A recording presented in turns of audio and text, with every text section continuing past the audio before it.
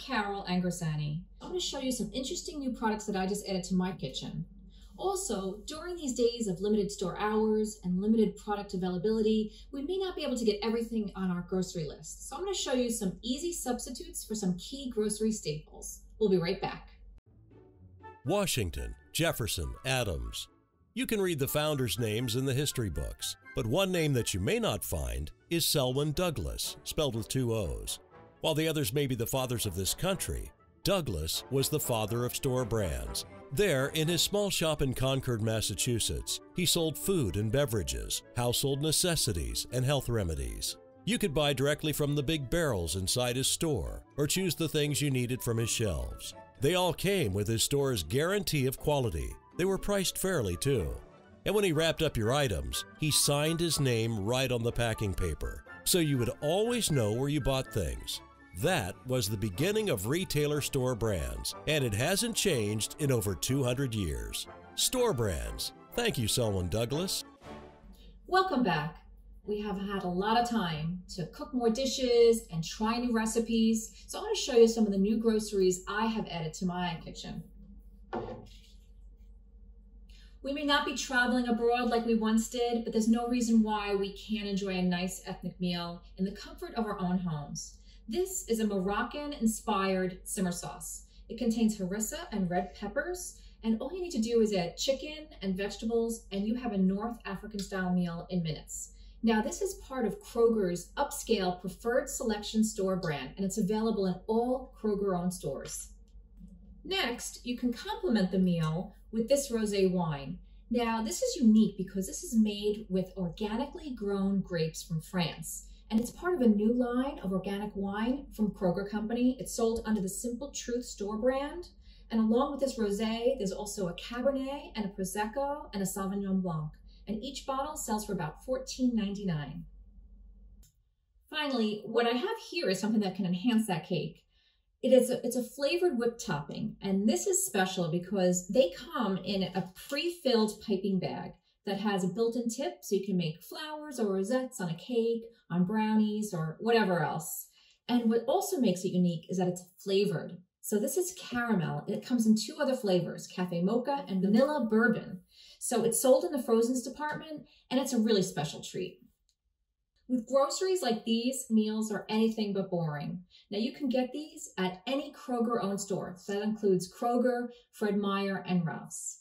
Next up, when we come back, I'll show you some simple swaps if you can't get certain pantry staples at the supermarket.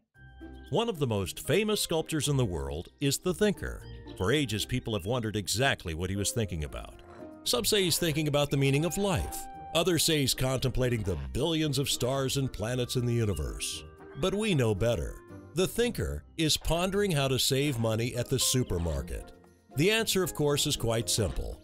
The answer is store brands. Those great products that retailers offer with their own brand on it. Just as good as more expensive national brands, but better prices.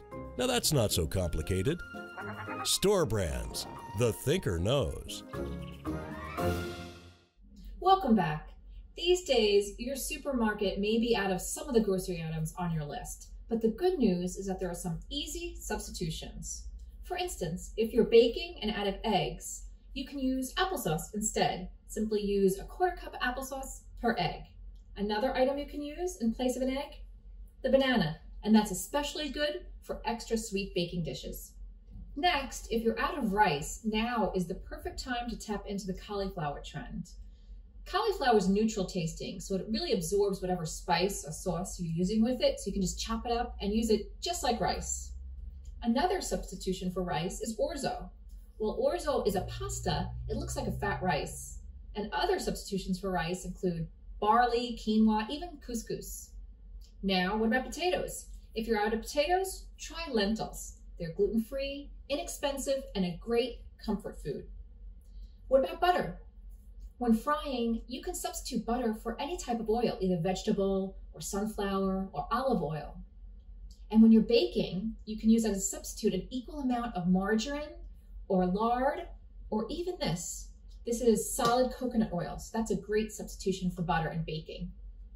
Next, breadcrumbs are a key ingredient in recipes like meatloaf and meatballs, they act as a binding ingredient. But what if you're out of them? There's many ingredients right in your own pantry that you can use as a replacement, like oats. They act as a great substitute for breadcrumbs.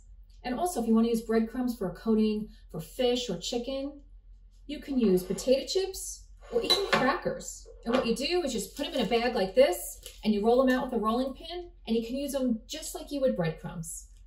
We've talked about food, so let's move on to non-food. Now, one non-food item that's pretty hard to find these days are disinfecting sprays and sanitizing wipes. But did you know you have alternatives already in your house?